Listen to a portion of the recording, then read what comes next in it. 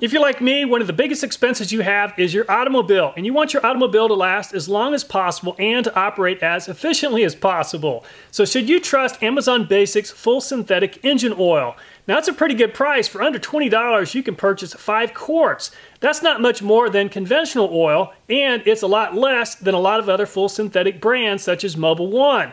So the question remains, should you trust it? Well, today we're going to do some testing to find out which one of these brands is the best. Also, just as a reminder, I'm not sponsored by Mobil 1, Amazon Basics, or Valvoline. I do independent testing. Viewers requested this video, and that's why we're doing it. So let's get the testing underway and see which one of these brands is the best. While I don't have a multi-million-dollar oil testing lab, there are some oil properties that can be tested easily to compare oil performance. In the first test, we'll be measuring cold temperature oil flow. Why does this matter? When an engine is first started, you really want that oil flowing as soon as possible to begin lubricating the engine. So the oil that we'll be testing will be placed in a freezer that's at 15 below 0 Fahrenheit. We'll leave it in there for 24 hours, and later in the video, we'll come back and test it to see how each product performs. Before we move on to our next test, you'll notice that all major brands of oil have an American Petroleum Institute donut, which includes 2 important pieces of information. It includes the viscosity grade. Viscosity is a measure of the resistance of a fluid's flow. In a 10W30 oil, for example, the 10W, W stands for winter, simply means that an oil must have a certain maximum viscosity or flow at low temperature. The lower the W number, the better the oil's cold temperature performance. The 30 in 10W30 simply means that the oil must flow within a certain viscosity limits at 212 degrees Fahrenheit. Let's face it, while all these products are rated the same in the lab environment to meet the minimum requirements, in the real world, it gets colder and it gets hotter than what they're tested at. So let's see how they perform at each temperature extreme. The second piece of information that we're interested in is the 2-letter code at the top of the donut. Both the Valvoline and the Mobil 1 are rated for SN, which simply means that both of these oils are designed to provide improved high temperature deposit protection for pistons, more stringent sludge control, and seal compatibility. The Amazon Basics is actually rated for SN+. So what benefits do SN+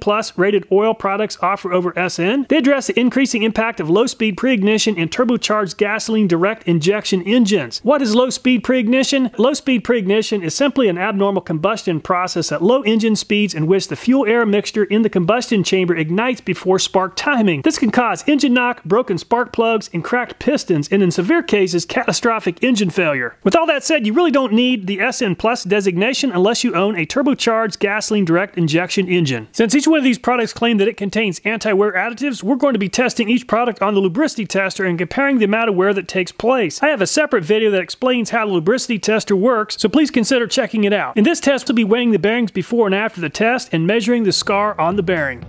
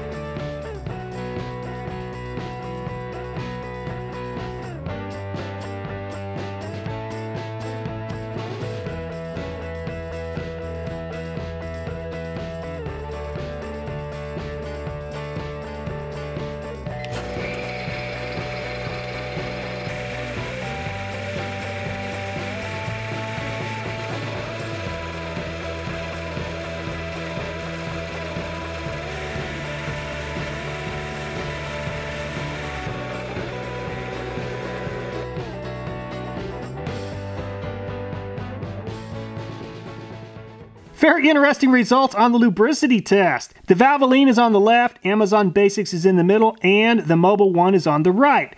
Obviously, both synthetic oils really tore up the Valvoline. However, it's a very close race between both the Mobil one and the Amazon, with Mobil one clearly coming in first place, but Amazon Basics really didn't do that bad when you consider the price of the oil. Calculating the area for an ellipse, the size of the scar on the Mobil 1 bearing is 12.4 square millimeters. So the size of the scar on the Mobil 1 bearing is nearly 26% smaller than the Valvoline bearing.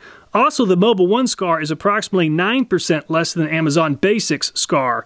Regarding the Amazon Basics, the size of the scar is 17% less than the Valvoline scar. Very impressive.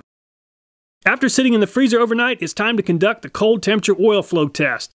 I have to admit, I was rather surprised to see the Amazon Basics oil hit the slide first. After all, Mobil 1 is an amazing product. In the end, Amazon Basics won the race by a solid 2 inches over Mobil 1, and both brands beat Valvoline by a solid 6 inches, demonstrating their superior cold flow capability. In the next test, we'll be heating up each one of these oils in a very similar manner to the NOAC volatility test, using a little bit different process since we don't have the multi-million-dollar equipment setup that most oil testing labs have. The first thing I'm going to do is measure the weight of each one of these coffee pots. The second thing I'm going to do is then fill each one of these cups with the respective motor oil that we'll be testing, and then I'm going to weigh each one. Then I'm going to add the contents into the containers and weigh the container and the contents together for a total weight. After the test, we're going to measure how much of the contents actually evaporated off.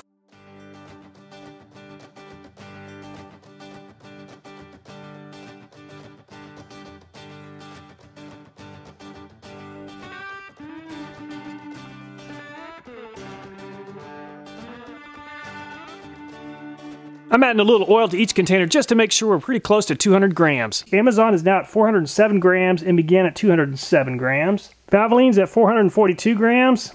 It originally started off at 242 grams. And Mobil 1 is now at 431 grams and originally began at 232 grams.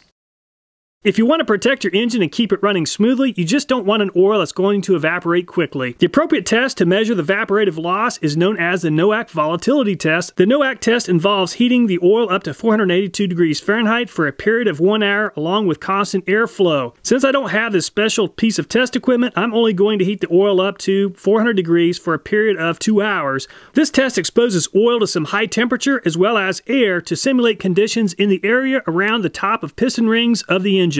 I rotated the position of each coffee pot every 5 minutes just in case one part of the electric griddle was slightly hotter than another spot. The Valvoline appears to have the most vapor compared to the Amazon and Mobil 1.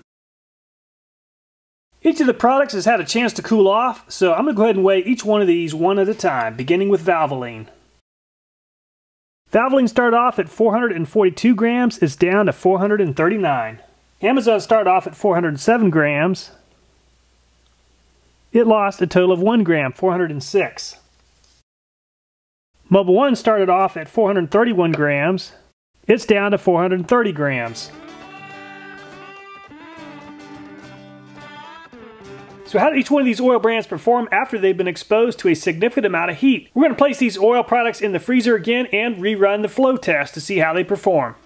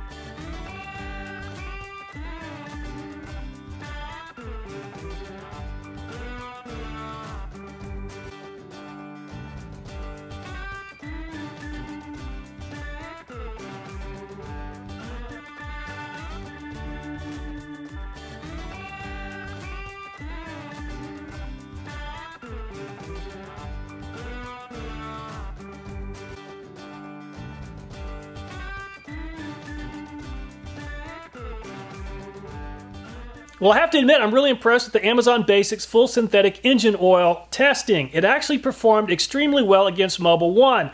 Mobil 1 does seem to have a better film strength. However, Amazon Basics flows better in cold temperatures, even after it's been cooked for a couple of hours. Pretty impressive performance. Would I use this oil in a vehicle? Absolutely. In fact, I'm near the end of an oil change interval in one of my vehicles. I need to change that oil really soon, and I've noticed that it has used less oil than normal. Now, in the past, I've used a synthetic blend, and of course, that synthetic blend is most likely evaporating off a little faster than a synthetic would, as we saw in the evaporative testing. Just as a reminder, I don't make a dime if you buy this product. I'm not invested in Amazon Basics in any way.